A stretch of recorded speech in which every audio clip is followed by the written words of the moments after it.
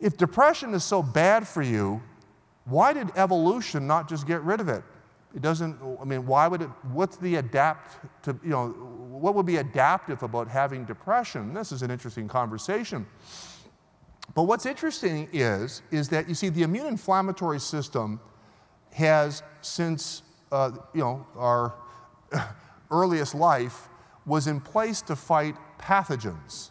It's there to heal your wounds. So what happens is that when you are infected, your immune system activates. And what happens is that's going to communicate directly to the brain in two brain regions, which are underscored here: the hypervigilance area and the withdrawal area. You see, what happens when you have an infection and you're a hunter-gatherer, it makes a lot of sense that you better stay put, because you need the energy to fight the infection.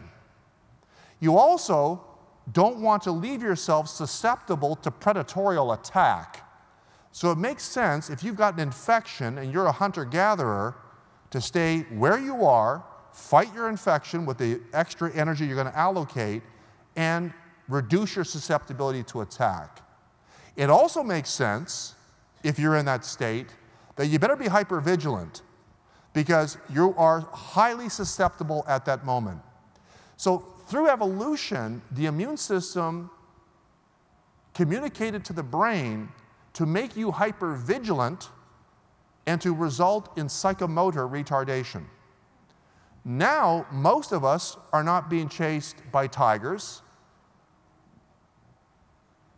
Most of us are not dying from the diseases of infection we died from 100 years ago, although in some parts of the world they still are, but not here in North America.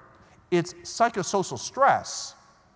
It is social determinants. It's unhealthy lifestyle. And the brain doesn't know any different.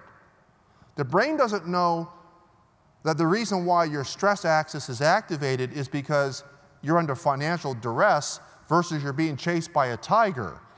The advantage, if you outrun the tiger, is that that's only a short stress. That lasts no longer than a few seconds. But psychosocial stress goes on for months and years. So the brain then reacts with hypervigilance and psychomotor retardation. And these are the phenomenological dimensions of depression. Psychomotor retardation involves cognition, fatigue, drive, pleasure. It also involves anxiety. And what's so striking is that 75% of patients with depression have anxiety, and that's subserved by alterations in the anterior cingulate cortex, which is activated by activated immune systems.